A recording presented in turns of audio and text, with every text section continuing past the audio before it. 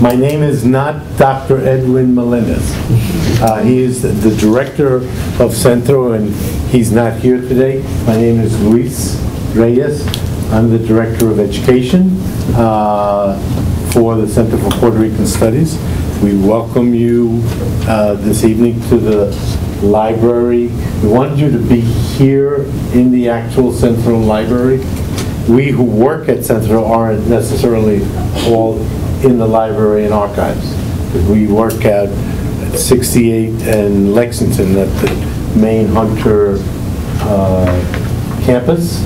And I wanted my colleagues to introduce themselves. Dr. Marilisa Jiménez-García, and I'm a research associate at Centro in American Literature, Children's Literature, and Children's Studies. Marilisa.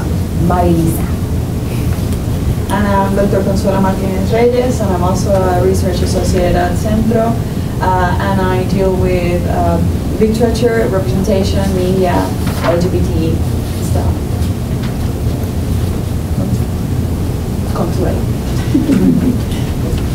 Hi, I'm Clarissa Gonzalez, and I work at Centro as the staff writer. Clarissa works on articles that are published electronically on our webpage, but also get sent out to our e-list, which is thousands of people in New York and beyond. Correct? Mm-hmm. Behind them, our other team members. There's nobody's anonymous here. My name, I'm so sorry, Siri Miranda. I work here with the database and some research topics. Like? Like, I have been working with immigration, matrículas consulares, and that's the research I'm interested in. We have one of our cameramen. I'm on. I'm part of the media team. I do this stuff. All the time. And then our other camera person. I'm Melissa, and I'm also with the media team. Melissa. And the director.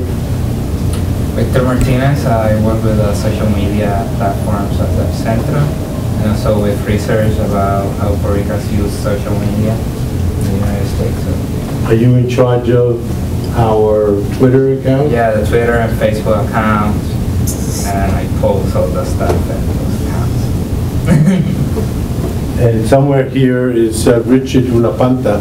He's the director of Centro TV, who are working with us today. Yes, Omar Dawahare. I work for the Center for Puerto Rican Studies, communications manager, and I deal with everything that comes out of Centro as far as website, media, press releases. We write a newsletter, an electronic magazine, we also work in social media, just to project Centro's resources to the entire world. You're going to hear about our Puerto Rican history poster series, and there was just a front page article a week or 10 days ago in Primera Hora, which is a newspaper in Puerto Rico, about this whole series, with actual pictures from the posters and a very complete explanation in Spanish. So we're hoping that we'll see more of that because of Omar's work. Hi everybody, my name is Yosenex Orengo. I'm one of the librarians here, and you're in my space right now. This is the Library and Archives. I work with people every day. I help people out find their resources, and I also work with the archives. I know a lot about all the little items you'll see here, and we'll go over all of that in detail later on. So welcome to the library. Su casa es nuestra casa, right? That's right. Este libro es su libro. ¿Quién es usted, señor? Oh my goodness. I'm Humberto Cintrón. I write stuff. He's written a book called El Barrio, which is in our collection, among other books. So you're one degree of distance from our actual authors. Briefly want to talk about the mission of Centro, a little bit of its history, and this presentation was made 2 years ago. It tells you something about the challenges and opportunities Puerto Ricans in the United States, which is related to the Centro's mission, and then the programs, research and publications, library and archives, education, outreach, and where do we go from here? Where we go is to the next slide. What is the mission? To produce, facilitate, and disseminate interdisciplinary research, economics, politics, literature, women's studies, history, sociology, all of those fields of study to disseminate research about the experiences of Puerto Ricans in the United States. The Center for Puerto Rican Studies is not focused primarily on Puerto Rico, but on the experience of Puerto Ricans in the United States, which includes migrating from Puerto Rico and migrating from places before that to Puerto Rico. And second mission is to collect, preserve, and provide access to archival and library resources. And Yosenex will tell us about library and archival resources telling our story. You came here today because of your interest as students in doing research on Latinos and hopefully including Puerto Ricanos. So our research program is to have an agenda that relates to community priorities, education, employment, housing, migration, and integration into the workforce, but also into the surrounding communities. We want our library, which is here in El Barrio, East Harlem, and was on 68th Street up until 2 years ago, for many, many years. We want all those resources to get to Boston, to Buffalo, to Baja California, to Del Mar, San Diego, where there are Puerto Ricans, to Hawaii, where there are Puerto Ricans, as well as to St. Croix and New Orleans. And how do we do that? We do it by digitizing and getting our resources available electronically. Centro was founded as one of the first institutes before the Mexican Studies Institute, which was founded now 2 years ago. The Dominican Studies Institute at City College, which has been around for many years. But Centro is 40 years old.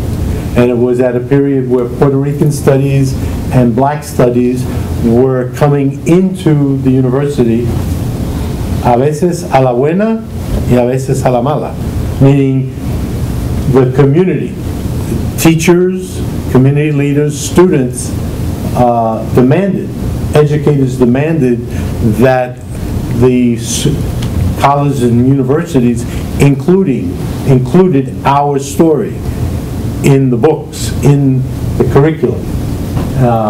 And so the founding director, if you look behind you, there's a wall of pioneros, leaders, and on the left bottom, there's the second to the left is Frank Bonilla. He is the founding director. He was actually a full professor at Stanford University who came back from Stanford in California to New York to help write the proposal to the Ford Foundation to fund the Center for Puerto Rican Studies with the help of other community leaders and researchers. We were a small part demographically, numbers-wise, of the Latinos in the United States. Over the years, our presence in New York in about the year 1900, after the Spanish-American War, was in the thousands. Today, our presence in New York is more than 1 million in the state of New York. People have moved, and so we hopefully will get a chance to show you through our poster how we've moved and migrated from Puerto Rico to New York, to Boston, Chicago, Philadelphia, Boston, Newark, Miami, Hawaii.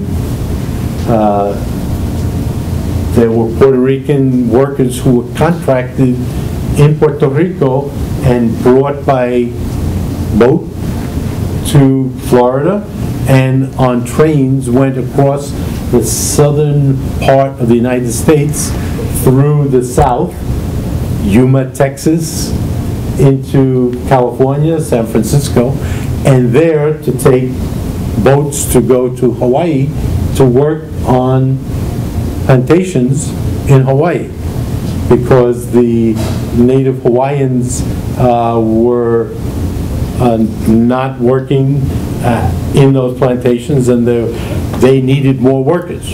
And so when I went to Hawaii in 1976 as a graduate student, I saw a woman cleaning my hotel room who looked like my aunt. I asked her name. It wasn't the same family. In fact, she is or was Puerto Rican, and her family had come here 50, 60 years prior to when I met her. So estamos por todas partes y en todos los estados de Estados Unidos hoy en día. There are more Puerto Ricans in the 50 states than there are in the island of Puerto Rico. So, anybody know of any other country where there are more people from that country outside of the country than inside the country? Ireland. There are more Irish people of Irish descent, children of Irish, in the entire United States and Ireland. Than in Ireland.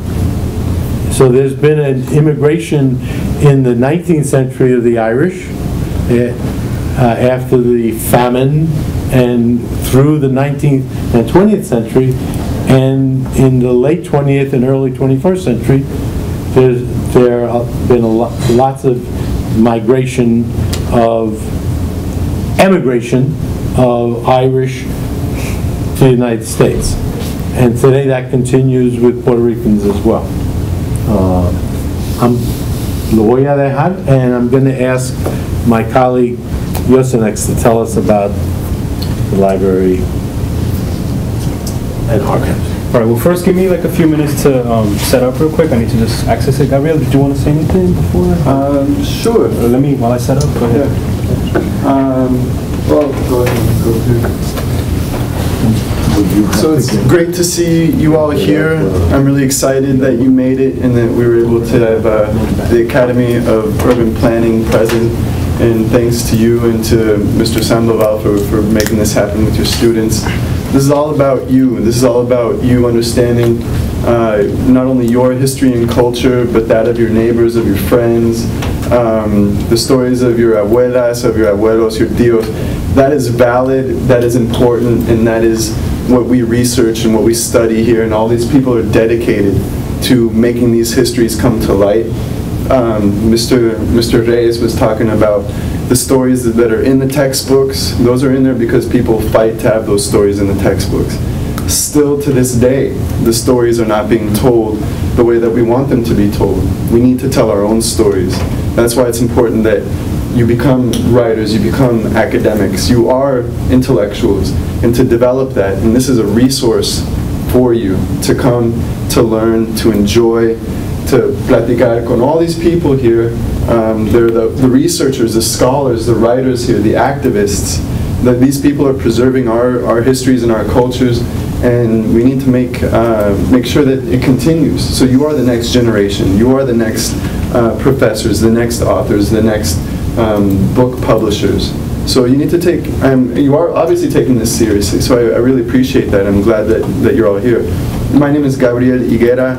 I work with CUNY. I teach in the College Now program, where high school students come to the college campus and they take college-level, college-style courses.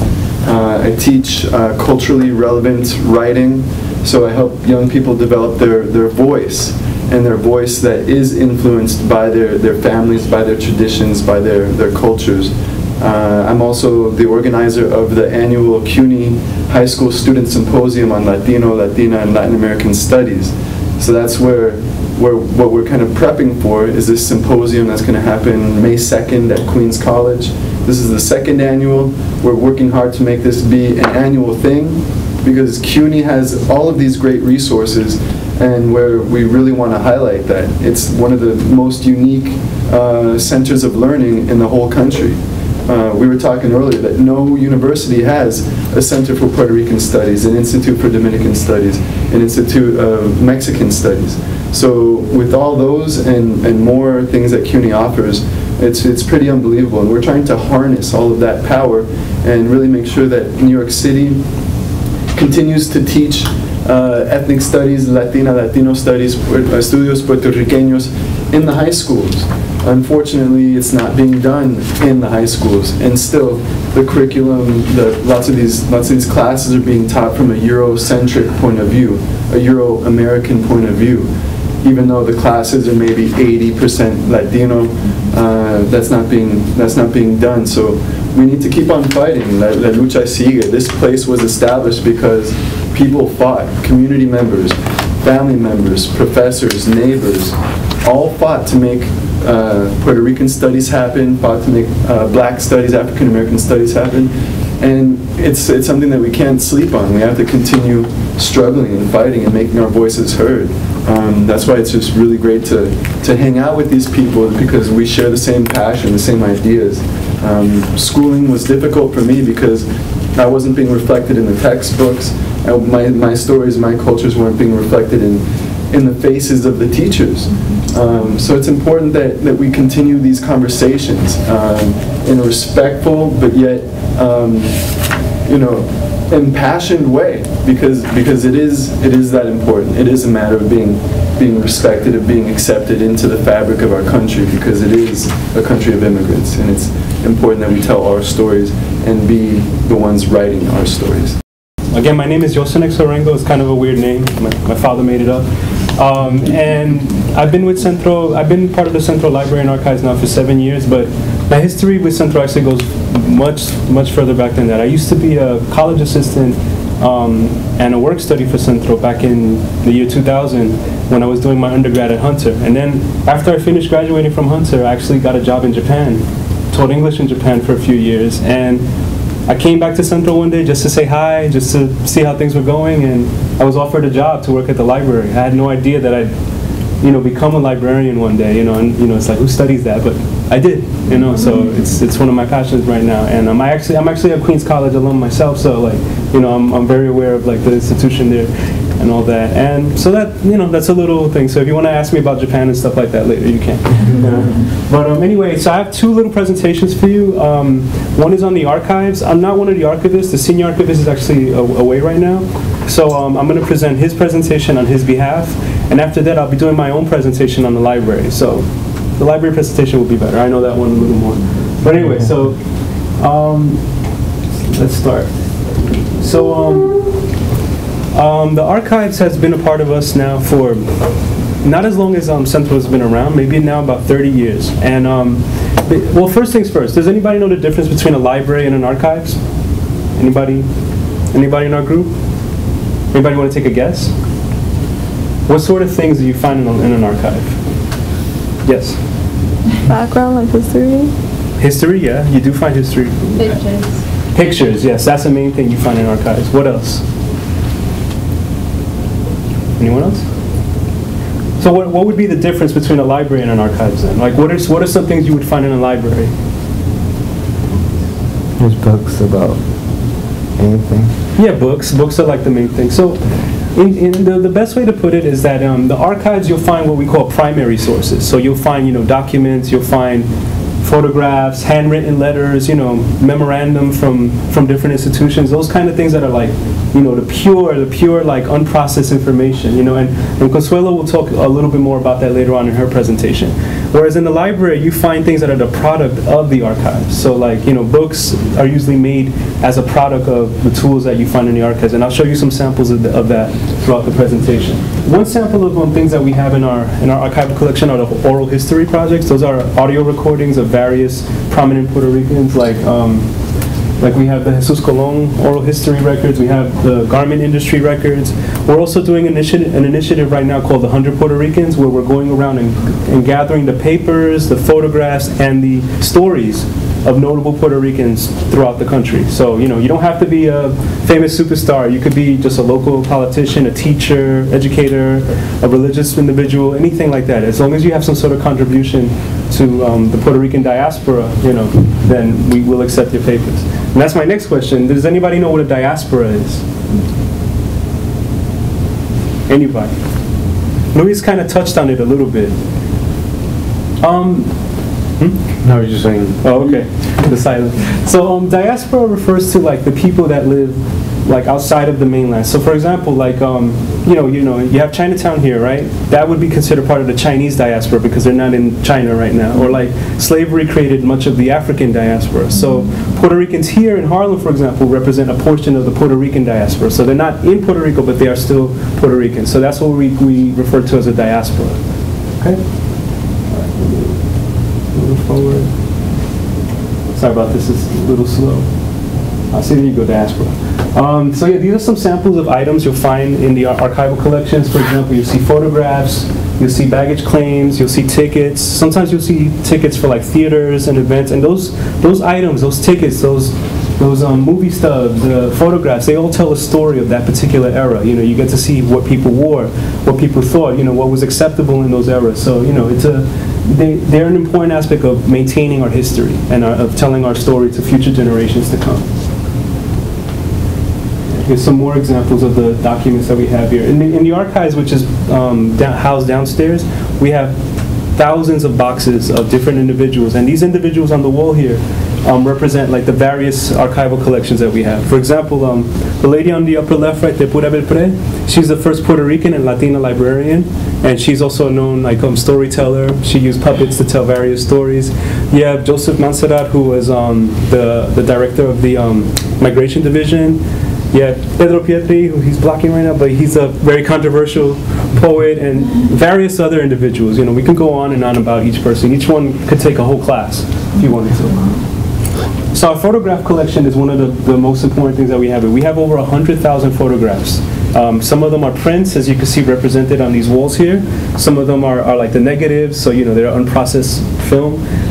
The interesting thing about these photographs is that they actually tell a story of like the Puerto Rican migration, actually leaving Puerto Rico, getting on the boats and everything, settling in the communities, finding employment, demonstrations and festivals, and Puerto Ricans today. So have a tour of that later when you have a chance. I have a question now. Yes. Where do you get all these stuff? For the most part, archival collections are donated to us by either the individual who collected the documents or by their families when they pass away. It depends. Every archival collection has a different story. So that's how we get it. Sometimes we get the original, sometimes we get duplicates, but we try our best to get the original documents. Any other questions? All right, so here's another example, of like one of the first archival collection that we had, the Jesus Colon papers. That one is a very significant collection. A lot of people use it to conduct research, and we have a few of his books in our collection as well. One of my favorite collection is the Justo Martí photographs. That one alone is over 10,000 photographs, and he chronicles he's Cuban himself, but he chronicled a lot of the Puerto Rican communities in the 1950s and 60s. You'll see like samples of places in Brooklyn, here in Harlem, and various others. A lot of people like to go through his collection, but it's a really dense and heavy collection, so you'll have to use our guides. We have certain guidebooks here called the finding aids, which allow you to kind of have an idea of what you'll find in these boxes. And here's some other faces of the archival collections that we have. Some of them are the same faces you see here. More stuff on the diaspora. And we also collaborate with like other archival institutions like the National Archives. We've done projects like at Ventana al Pasado. We've done also projects known as the Electronic Schoolhouse, where we were trying to provide like an educational program for people to learn on like Puerto Ricans and other Latino groups. And this is the archival space. About 60% of our archival collections are housed here downstairs. The other 40% are housed upstate in a storage facility called Iron Mountain. It's like some secret caves or something, you know. So whenever we have people requesting those, we ask that people come and make an appointment because we have to order them and get them here. So that's something to keep in mind. And yeah, welcome to the building. This is where we are right now. So now I'm going to do my second presentation on the library. But before I do that, does anybody have any questions on the archives? None? Okay. Are the archives available to the public or just CUNY students? It's available to the public. You just have to make an appointment for the archives. And for the library, you could just walk in. What's the significance of Jesus Colon? It was the first archival material that you got, and I'm a huge Jesus Colon fan. I actually have an autographed copy of a Puerto Rican in New York. Right. But for the students that don't know, could you explain why Jesus Colon is so important? Maybe that's not your specific field. But yeah, that's more Pedro's field of expertise, I think. But I mean, from what I know, he was, we have a lot of his publications here, and it's a large collection that's heavily consulted here. It's full of photographs. He was one of the earlier people to migrate over here and actually like start fighting for the rights of Puerto Ricans here. So that's his significance here. I don't know every little detail, but the picture you have that you saw on his identity card, I think it says war zone because he arrived during World War I believe. Right. And that picture right there is actually reproduced from his ID, like from his ID from that era. And these signatures are their signatures. We found them somehow. These are like that signature there for under Jesus Colon was in his ID card. So it's pretty. Over in the window, the escaparate, the display case there is the founder of Aspida, Puerto Rican Youth Organization. Anybody heard of Aspida? It's a high school, worked with high school students, and they have clubs. The founder, Antonia Pantoja, was a social worker. She's actually a graduate, a master's degree from Hunter College School of Social Work, and she has a doctorate from Union Institute, I forget the exact name of it, but Dr. Pantoja founded a whole bunch of organizations, including Aspida, the Puerto Rican Forum, what today is Boricua College. Anybody heard of Boricua College? It was originally Universidad Boricua in Washington, D.C., and it didn't last there, and then it closed down, and the president of Boricua College many years ago took the idea and revived it into Boricua College.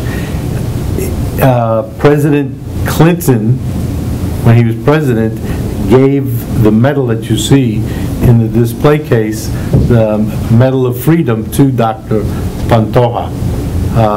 And that's a very rare accomplishment for anybody in the United States, but especially for someone who's Puerto Rican. So we have a picture of her receiving the medal and the medal itself. And it's just an example. Pura Belpre, the public librarian, who was a storyteller, she used puppets in telling stories in the libraries to children. She would tell them Puerto Rican folk tales, and she used puppets. And so we actually have puppets, I believe, but I'm going to shut up. Yeah, we do have the puppets in the archives. Those are the sort of things you'll find in the archives. It's not just photos or documents. You'll have like physical items, like the actual puppets that she used to tell the stories. But Marilisa will go into that later. I don't want to take all her thunder away from her. So yeah, here's my second presentation. It's on the library.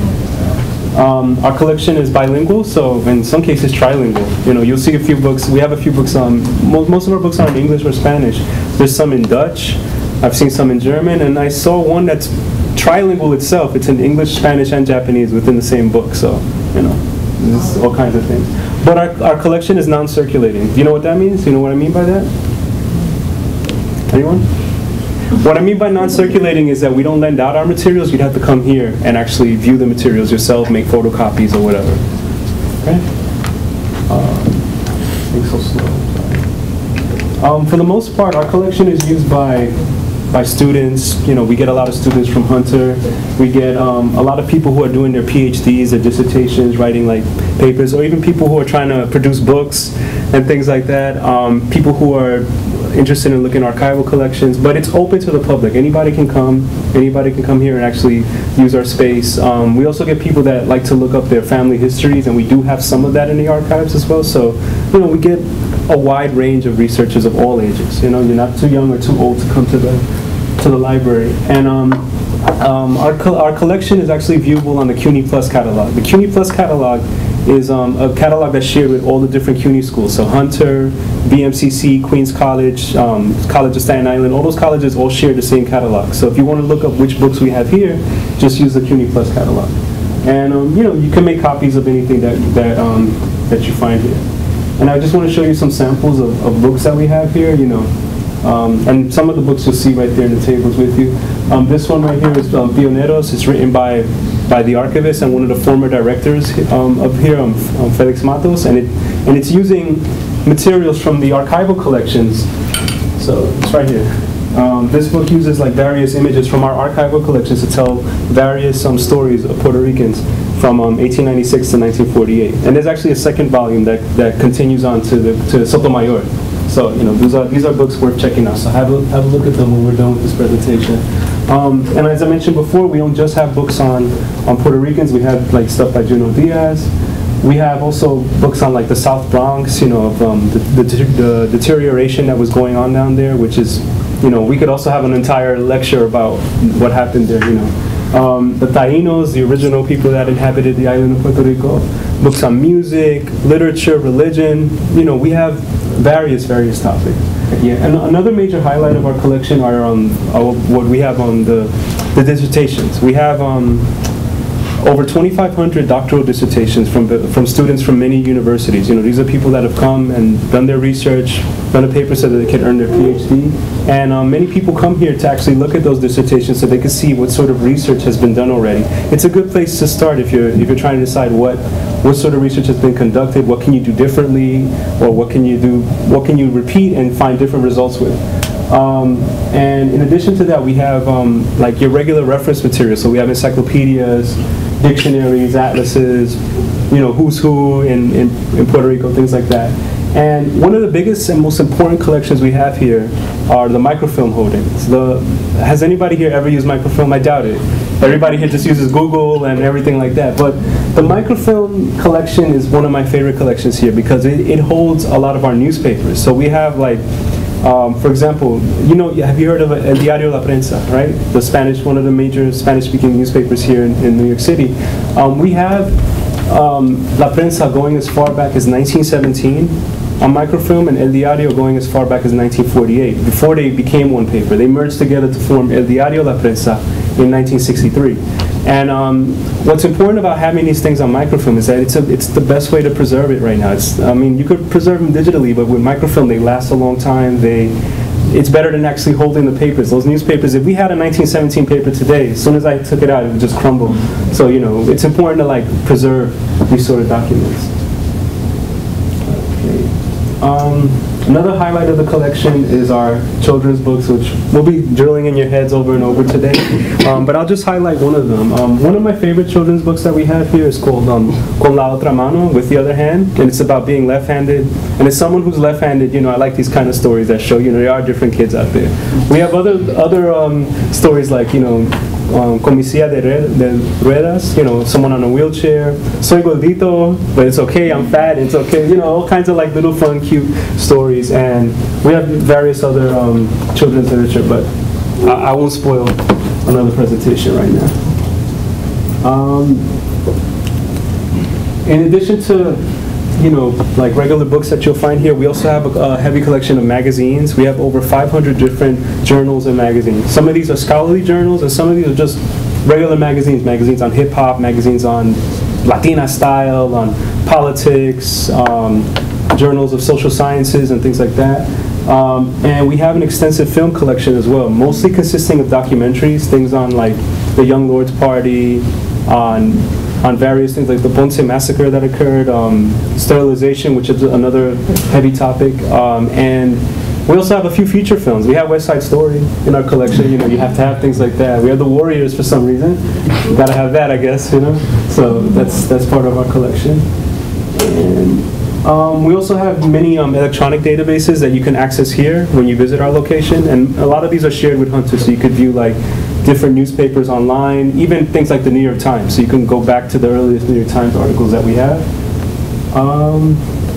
And we have a few links here, but many of those links are reproduced on the handouts that we have. So, we're on Facebook, we're on Twitter. Like us, follow us, you know, write to us. If you follow us on Facebook, you'll be able to keep track of different events that Centro has. So, you know, it's worth finding out. You know? Any questions on the library? If they were to follow you on Facebook and they have a question, would they be able to post it or message you guys, and would you respond? We have. Yeah. Okay. All right. How does that happen? Well, you send us a message, and Victor, we met, manages the pages. He'll bring it to the according person who might be best for that.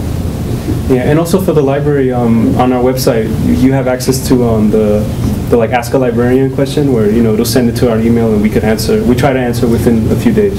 So that's another way. Any other questions about the library? Okay, I hope you now know the difference between a librarian and an archives. We'll quiz you later. Okay? All right. So I guess now I'll pass the floor to Marilisa to give a little presentation on children's literature and stuff. Sure. Okay. Well, my name is Dr. Jiménez-García. Everybody calls me Marilisa, because that's my name, right? So they should call me that. But I wanted to talk to you about how I use the library. So I'm not going to be talking about the archive. I'm going to be talking about the library. And like Yosenex said, it's non-circulating, which means you can't take the books with you, which means that while I'm here, I really have to make sure that I concentrate on the books that I take out, right, and observe them, because I know I can't run off with them for 5 months or something like that, even though sometimes he has to stop me, because sometimes I do want to take books home. And that's because I love children's books, and they have a lot of great collections of that, and some of these books I've never been able to find for myself. So I'm like, oh, I'm sure they wouldn't miss it if I took it, but that I never do. I don't take the That's why we have cameras. That's why they have the cameras, to stop me. But anyway, I wanted to show you some of the books that I've been looking at recently, and then I'm going to talk to you about how I look at the books while I'm here, so that I make sure I use my time efficiently. This is a book, it's a recent book by Eric Velasquez, and it's called Grandma's Records. It's a picture book. This is what's called a picture book in children's literature, which means that there's pictures and it's a book, right? But there's different books, right? Like there's the picture book, there's the novel, there's the chapter book. This is a picture book, and this is a really interesting book because it shows Afro-Boricua heritage, right? And it's also about a story about a little boy and his grandmother, and how his grandmother influenced his life. I'm going to pass that around a little bit. And then this is one of the probably more famous books in the collection. It's Pereza Martina by Pura Belpré, who Yosenex was talking about, and she's the second person up here on the first row. And she was the first Latina librarian, Puerto Rican librarian. She was an author, storyteller, de todo, and you can imagine she did. And this was actually her first publication, 1931. And it's also a picture book. And I don't know how many of you have seen this book before or heard this story. No? Okay. One thing that I think is interesting for me as a researcher, okay, is that I get to be in a library where they have books about my history, okay, that I'm from Puerto Rico, I was born in Puerto Rico, and for me, growing up, I never had this. I never had the ability to go to a library and say, oh wow, these are the books by Puerto Ricans. I didn't even know that Puerto Ricans had written books until like a couple years ago, okay, because we didn't have classes on Puerto Rican studies or Latino studies or anything. So I think it's awesome that you guys today have that opportunity. And I think that if you have the ability to look at these things, you should definitely embrace it, because I can tell you, for me, this is the first time me being around it, and I just get so excited by that. It's a great thing to be able to know your history, right? To be able to know the kind of people that went before you. This is another book that I've been looking at, and what's interesting about this book is that it's not written by a Puerto Rican, okay? It's in our collection, but it's not necessarily written by a Puerto Rican, but it's about Puerto Ricans, okay? So I'm always kind of looking at books like this because I want to know what people who may not be from a culture are saying about a culture. Does that make sense? Okay, so in children's literature we call that insider or outsider. So in this case, this would be an outsider writing about a particular culture. So I'm going to be thinking, okay, how are they representing Puerto Ricans at the time? So the first thing I do actually when I look at a book like this is I go to the copyright and I look at what year, okay? So here it's 1964. So if I'm thinking 1964, I'm going to be thinking what was going on at the time in terms of history. If it's 1964, what was going on at the time? What do you think? Where would that put us? 1964. U.S. history. They're so far removed from that right now. They Yeah. took that last year. So Last year. Civil rights movement. Civil rights movement. I don't know, something like the civil rights movement around this time, okay? So that's interesting to me that this is probably being written at that time. I'm also going to look at the author, okay? I'm going to look at who published it, where was it published, that sort of thing. And then I'm going to look at the story, okay? And this one happens to be actually what I would consider not the best book in terms of how it represents Puerto Ricans, because it's actually very stereotypical in terms of how it's like, you know, this little boy had a lot of problems, he's not exactly the smartest little boy in the world, you know, the way that they're representing the Puerto Rican culture, okay? So I look at the year, I look at the story, I think about who's representing and how the representing of the culture is happening. Another thing that's interesting about Centro is that it has books by Puerto Ricans from here, from the United States, but also has books from the island. Okay, so the island of Puerto Rico and some of the books that were being used by children on the island to go to school, like a textbook, right? Like the textbooks that we have in school. This is a textbook, a math textbook, published on the island. This is something that is really interesting because on the island there are these little characters that are usually in Puerto Rican textbooks, and they're called Pepe y Lola. Pepe y Lola. And Pepe y Lola are like these, almost like, let's see, Dick and Jane, or like the typical two kids that you always have in these stories, and either they get in trouble or something bad happens to them and they learn from their mistakes. Okay, so that's Pepe and Lola in Puerto Rico. And this is Pepe and Lola. Okay. This is a math book. Wouldn't you have wanted to have a math book like this with all these nice pictures? I know I didn't have any math books like this. If I would have had a math book like this, I might have done better. But what's interesting about this math book is that I'm going to be looking at it for how it shows culture. Okay, so yeah, it's showing you how to add, it's how to subtract, but it's doing it in a way that you understand some of the sociological, cultural things that are happening in terms of the island. So, for example, you know, it's going to talk about Pepe y Lola en la finca, you know, con el cochinito y de abuelo and all this other stuff. So I'm learning my word problems, but I'm learning it in a way that I guess what we would call today would be culturally relevant, right? So this is an interesting book for me to look at. Okay, in terms of, yeah, it's a math book, but it's also showing me some things about culture. I'm going to pass that around. We also have some folk tales, okay, which is similar to this one. This is The Tiger and the Rabbit. I talked about this a little while ago. And this is a folk tale about a tiger and a rabbit and how they have a lot of friction between the two of them. And there's also a lot of other stories here about animals. But what's interesting about these folk tales is that they're going to give you a sense of what is going on in island culture, okay? And then these are in English, so they're not in Spanish, so that you can use them in terms of English classes here and that sort of thing. So those are some of the things that I particularly look for in terms of the books that I'm looking at. So looking at the history, looking at what's going on at the time, thinking about the author. Who's this author? Is it an insider? Is it an outsider? Where was it published? And what can I learn in terms of the culture and the history of what's being represented? Okay? Any questions about that? No? No? Pepe and Lola? You won't forget Pepe and Lola, right? Okay, I'm going to be around afterwards to take more questions or anything like that, but it's great to meet you, and like I said, this is a great opportunity for you to learn more about your history, and I hope you will take advantage of any kind of research that you can do here at the library and in other institutes around CUNY, okay? Thank you. I'm Consuelo, Dr. Martinez, but Consuelo is my name, as Marilisa said, and it should be used. And in case the PowerPoint never shows up, I brought the copies so that you look at the material. This could be for these papers, but they're the same. I wanted to talk about what we do when we look at these boxes. Say you have to write a paper and you want to write about something Puerto Rican, and you each have your interests. My interests always revolve around representation, so I look at media or theater, things like that. And so I look at a lot at the boxes, and these boxes, you never know what you're going to find. It's as Yosenex was explaining, it can contain all sorts of things, from from flyers to photos to letters. Thank you. So these also, just like I said, these boxes contain the unprocessed information too. It's very easy to just grab a book and read and have somebody tell us what happened and what this is all about. But when you have to come up with what happened, it's kind of like putting together a puzzle.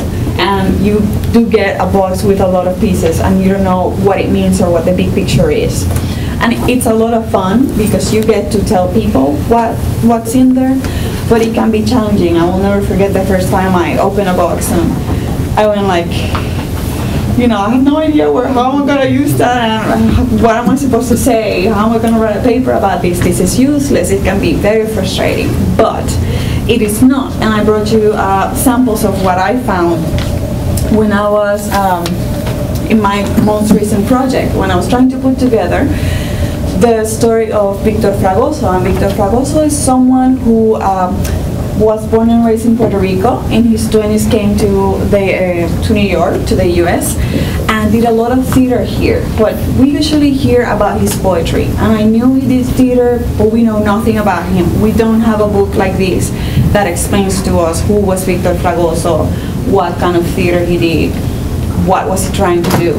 And so I want to build that story. I want to be able to tell people, well, he was here in New York in the 70s, and as part of the social movement, this is what he was trying to do.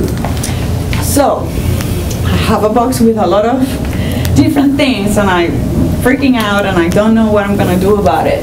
I can either read the plays and talk about what the plays are trying to represent, and how did he want to represent Latinos. Or, for example, this play is about Julia de Burgos, which is very important in Puerto Rico. Well, I'm here, a very important poet. So we can talk about that, but we can also talk about the actual materials that we find in the boxes. So, for example, I see this, and you can think it's just a play. But you can also talk about, well, I can talk about who were the actors, who funded the play. This is all information that you actually find in this. Let me show you another one, if this moves. You can find out about who funded these. There's some funny ones that they write, well, this was brought to you by ourselves. And so that means that the actors were doing this for free, and that they actually requested maybe a church space to be available for them to practice for free. But then you have some where they write, this was brought to you by the National Council for the Arts or for the Humanities, so you know that the government was backing them up. And that's some kind of information that you can get from this. You can also, it's not moving, so it's good that you have that. You can also find, let me see. There you go. Oh, yeah, there. You can also find out how much it costs to go to the theater. For example, it was important for Fragoso that everybody could go to the theater and that everybody could understand it, because at the time people thought that theater is something that rich people do. They have the money to go to theater and they see Shakespeare. Well, he wanted to do something that everybody, you know, they were paying $2, which, okay, now it's ridiculously cheap, but even then it was very accessible. So he would make sure that it was accessible.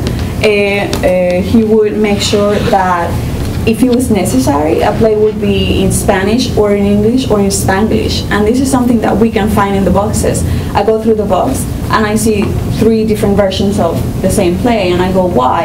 And then you flip and you see he's trying to translate some phrases because he understood that maybe Puerto Ricans in Loisaida spoke Spanish every day, but Puerto Ricans in Bushwick spoke more English. So if he was presenting in Bushwick, then he wanted it in English. Where he got his inspiration from? Oh, yes. No, I'm sorry, I thought you had a question. Where he got his inspiration from was another piece of information we can find. And you have there, that's one in English, but the next one, there. You find a lot of paper clippings. He wrote a play about street dwellers, which was called the First Night Out Bad Ladies Story. And he wrote about these ladies because at the time there were a lot of stories about people living on the streets and how come they ended up in the street and the dangers they found in the street. So now we know that he actually was writing about that because it was on the newspapers.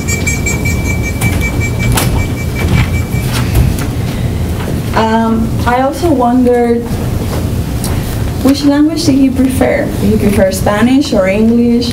And that's something you can write a paper on. You know, you research these boxes and you find that, and you have samples around. You find that he wrote the synopsis of the play in Spanish, and this is for himself, and so he had the idea in Spanish, but then if he developed notes for the actors and actresses, what do you want to think about when you portray this character, he wrote the notes in English. And vice versa, sometimes he would write notes for himself in English. So this is something you can write about. Well, how did he leave the code switching, the language switching? And the last example I brought was the 2 flyers of La Era Latina, which is a very funny play about what it means to be Latino. And so depending on who was watching the play and who gave money for the play, the propaganda was different. And you can see that here. So you can say, oh, when it was targeting only Latinos or only Puerto Ricans, they had maybe something more, you know, if there's the image of Puerto Rican people, or what to me looks like Puerto Rican people. But if you wanted a wider audience, then maybe it's something more artistic, something more general. So there are topics that you can write about. There are many materials, and you never know what is going to come out of them. But the important thing is that you come here with an idea what you want to write about. I know I wanted to write about theater, and then you see the materials and there's a lot of surprises, and you think, well, I see Spanish and English, I see different propaganda, I see different places where this was presented, and so I can write about that. So you create the story and you tell people, well, this is what was happening with Puerto Rican theater in the 70s in New York. And that's just an example. You can always come and ask Yosenex, what do you think is in the boxes? And that's going to be fun. But, you know, so that's why he's here. Thank you. But let me just ask you, what might you be interested in doing research about? Forget the Center for Puerto Rican Studies, but if you were doing a paper that had to do with Latino studies, what might you be interested in? They're all currently have papers, so they should be able to speak on them now. go one by one then. When they travel to here. Who's they? When immigrants travel to the United States. From any particular place? Who are you interviewing in yours? My mother. And so then your mother's from where? Dominican Republic. So you're going to be doing Dominican Republic. So you might not use the Center, the Dominican Studies Institute at City College as a resource? Yeah, I think. Yes. It's possible. How about yourself?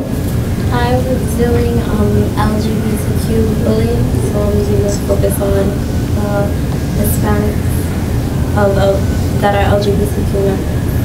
LGBT being lesbian, gay, bisexual, transgender. And bullying at what age level? I want to focus mostly on teenagers and probably older because that's when bullying really takes place in teenagers. And among Latinos or any particular group? Maybe not. Maybe? Maybe, no. Yeah. I don't have a particular group in mind. Okay. So. Fair enough. I belong to a board of directors of the Latino Commission on AIDS, and they have a major programs relating to LGBT issues around identity as well as health issues. And so they're a resource, and they're here in New York. Central, however, Yeah, we have many books on LGBTQ issues, a few dissertations. We also have the Homovisiones collection, which is a series of like short films on LGBTQ issues. We have a lot of dissertations. Dissertations for sure. And we have, which hasn't been mentioned, but the Centro has a journal, a research journal. You want me to bring that along? Yeah, there's an actual issue of the Centro Journal that's all about LGBT issues. So it would be a wonderful resource where you'll see the issue both from a male, a female perspective. There may be issues relating to race as well as ethnicity. And what year was that? 2007. It's a very big issue, as you can see. And there's art, there's photographs, there's bibliography, and it's very, very prized, well done. And people in the universities here in New York, I have a college friend who went to Stanford with me, and he teaches at Fordham University. And he had spent most of his life focusing on the issue of LGBT in his research. So there's a lot of material. How about yourself? I'm doing how hip-hop influences the Latin American society today. Latin American society today. We have and this is on the you can see it on the website. Raquel Rivera donated papers, and she's a scholar that specialized on hip hop and reggaeton. So. Raquel Rivera worked at Centro as a researcher, and she developed lots of resources. Did I see something here about hip hop? Is this good art? I could bring the hip hop zone. We have many materials relating to the new Rican poetry movement, as well as the hip hop movement, and all of the influences, whether it's in the Lower East Side or in the South Bronx. Lots of materials here. I don't have them out, but we have 8 posters that are about 2 feet by 3 feet, 5 of which are a chronology from like 1200, going pre-Columbian, all the way up until the 2012, a history, a story with if you look at one of those in the middle, the yellow poster, That's an example of the Puerto Rican cultural roots all the way up to 1898. And you see photos, there's a timeline down the middle, and there are paragraphs that describe events and people in that storyline. It's a series of 8, 5 historical posters and 3 that are geographic posters. One that shows you the United States map, and then where are Puerto Ricans in the United States, in each of the states, and then 2 that show the diaspora, the movement, the migration from Africa to the Caribbean, from Europe to the Caribbean, from Venezuela to Puerto Rico, from Puerto Rico to the Islas Vírgenes, to Miami, to New York. And so you get a visual picture of how we have migrated and spread throughout. And we have what you're seeing is on our website. If we hit Diasporas in History P1, we'll get a sense of a clip, because we have this on our website, this web page that goes with this. You can actually see, you can click on the poster where we're giving these posters away to schools that are willing to write a letter to us on their letterhead and let us know how they'll use them. We're planning to make them available as a set. Otherwise, they would be sold as a set for $100, but for free. And then this is the map on the Africa, Europe, Latin America, the United States, and the Caribbean. And I just want to hit the video. This is Dr. Virginia Sanchez-Corral, who's a historian at Brooklyn College. She's written many books, and she participated in the preparation, along with another Puerto Rican professor from SUNY Albany, Edna Acosta Belen, in the creation of this poster series. All of it with the help of many other historians. Central PR, centralpr.hunter.cuny.edu. It's on all the materials that you've got, including if you would give me the bookmarks so I can give them out.